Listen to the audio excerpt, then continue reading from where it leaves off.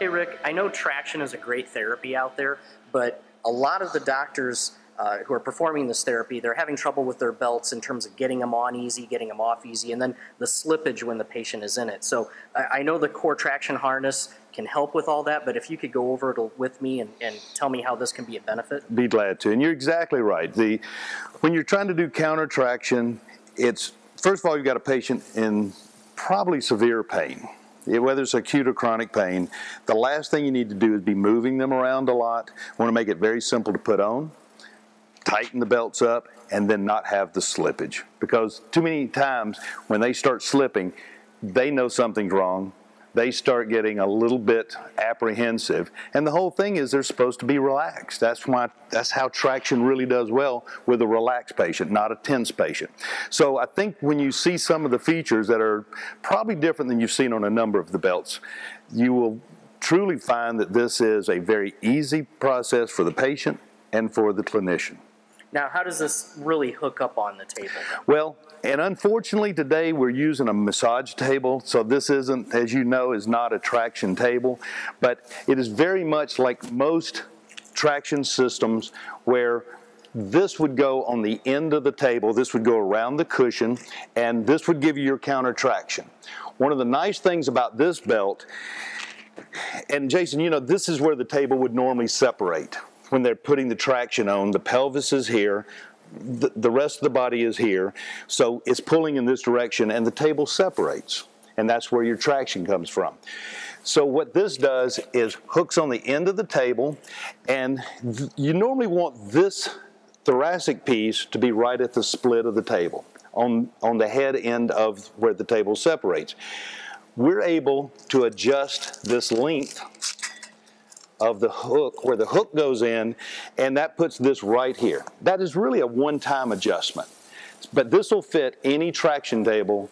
We haven't found the traction table it won't fit yet. So it doesn't matter who your manufacturer is, but we put a better belt on. The other feature is the pelvic piece, we have indicators. So it's just a very quick visual when a patient comes up and they're going to sit, they will spin around, and we're trying to make sure that these are aligned. It's very difficult on some belts if everything is aligned properly. So this is a very quick visual. You'll also notice this red stripe. When we're getting ready to pull downward, it's just like a guy wearing a belt. It stays right on top of the iliac crest. And you should never be afraid to feel the iliac crest to make sure that when we're putting the belt around, it's just like your belt. It's going to hook on top of that and pull downward as the traction goes in this direction. So a couple of things we've got, and you'd mentioned the slippage part. This material, and if you don't mind, just put a little downward force and try and slip this material in a direction. Try and go that way. This is trying to adhere to the table, and that same material is adhering to the patient. So when we get them buckled up, and I'll show you that in a moment, but this material does not let them slip. The same thing here. When this is attached to the patient, this is wanting to grab them, but this side is free to slide on this table. So the point here is, or your point as far as slippage, we have addressed that, and it's really with the materials that we're using. Okay, Rick, that looks great. I can see how this would reduce the slippage with the patient in it, but one of the other big concerns is how easy it is to get on and off this belt on the patient. So how does this benefit compared to the competitor belts here? All right. Well, and the big thing is, how can we very gingerly apply a belt, remove that belt, and again, we don't have the slippage aspect, but I think the important thing is having a very easy belt to put on. And if we don't mind having our patient come in, all right, Dean, I'm going to ask you to spin around 90 degrees, keep your knees bent, and have your head down. Jason, you'd always want to kind of hold this just so the patient isn't moving them around.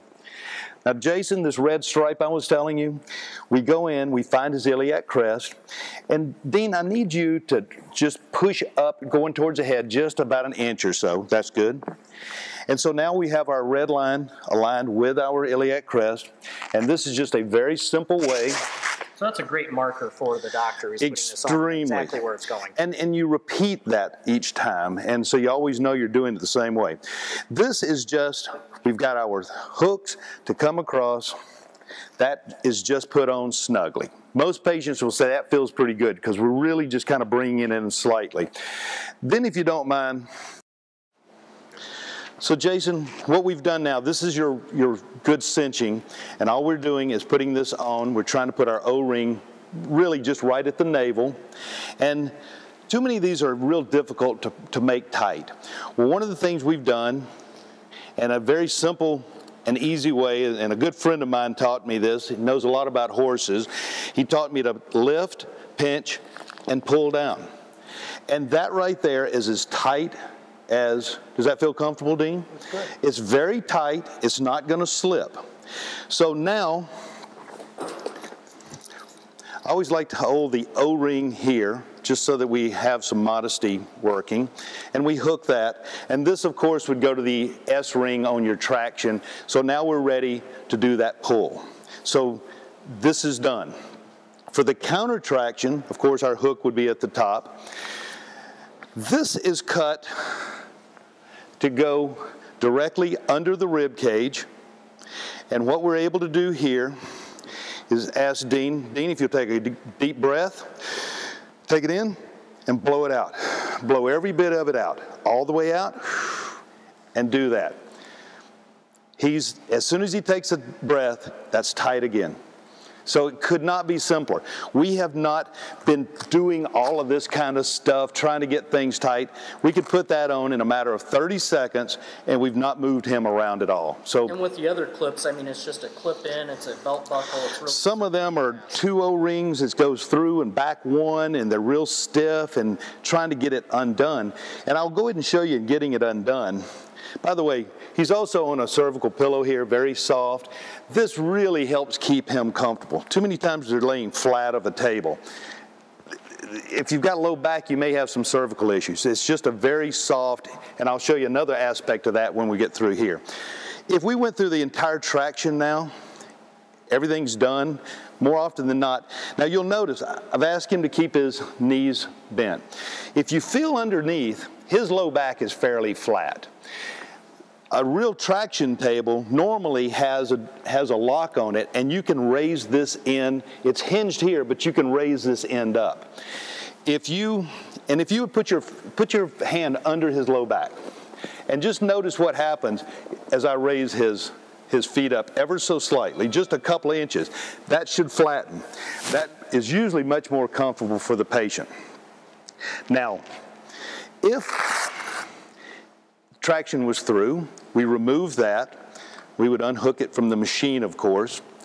And one of the very simple ways to remove this, we are not moving him around. It could not be simpler.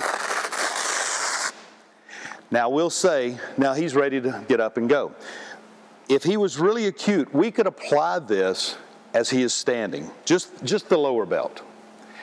Gives him a lot of support and might make it easier for him to get on to and off of the table. So Jason, if we had a much larger patient that had more girth, we could simply place the extender in, and this would go up to, I'm believing, pushing 60 or so inches for a waist size. Now, one of the things it's been asked is, why do we have one for the upper piece?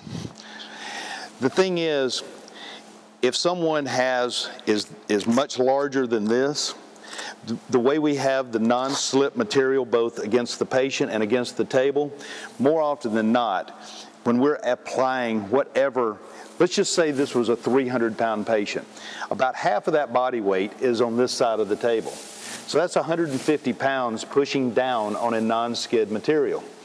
We're going to apply 60 or 70 or 80 pounds this way. The math does not work out that 60 or 80 pounds is going to pull the 160, 150 pounds down. So you probably wouldn't even get involved even needing this upper belt. But it doesn't take much. And again, when you practice that exhaling, and then as soon as he exhales it all and pushes it down, and he takes a breath, it's tight. And so, plus with the knees bent, you flatten out the abdomen area anyway. Absolutely. And again, all the visceral fluid is getting moved away, you know, so everything about it.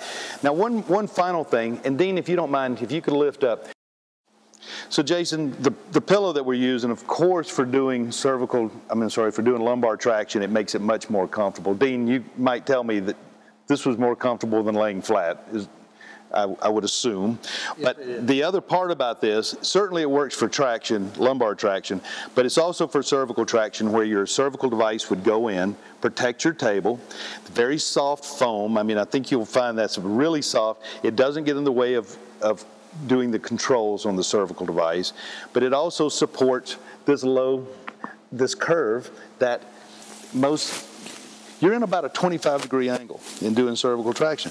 You can normally run your hand and part of your arm underneath that, and they're not supported at all. So this has multiple features. I will tell you, and I'm not going to show you right now, but we can do this exact same thing. If the patient was more comfortable prone, we could do traction in the prone position rather than supine. And everything we're doing is exactly the same, except they're face down. And of course, your traction is on a straight plane, a level plane, not at the same angle that you're doing when they're supine. Well, this looks terrific, Rick. But real quick, what are the advantages of this belt one more time over the competition? All right. The lack of slippage is probably the most important thing. It wants to adhere to the table, it wants to adhere to the patient, but ease of application, putting it on and removing it without moving the patient at all is, I think, where I see it beyond anything else I've ever seen with traction. Okay, so you demonstrated it to me, but let's really see how fast it is to take on and take off then. All right, I really work from this side of the table.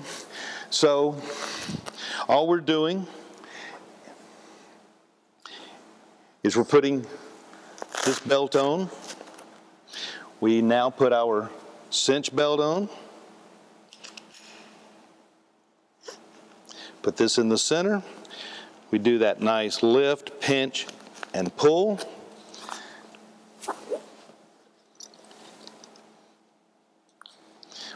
We would attach that to the S hook.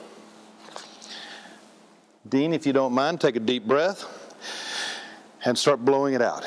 I want every bit of it to come out, all the way out, and boom. We're ready to start traction.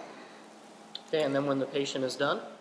So patient is over. Again, you wouldn't be surprised how often you come back and they're asleep. One of the first times they've had some really nice relief in quite a while. This comes off. We remove the hook. Very simple way to relieve that. Now again, we could get them up at this time with the belt, but if we weren't going to do that, then you'd want to instruct them how to sit up. I'd want to keep their knees bent. They would spin and then stand up and get off the table. This looks terrific. Thanks, Rick. Sure, man. It was good to see you.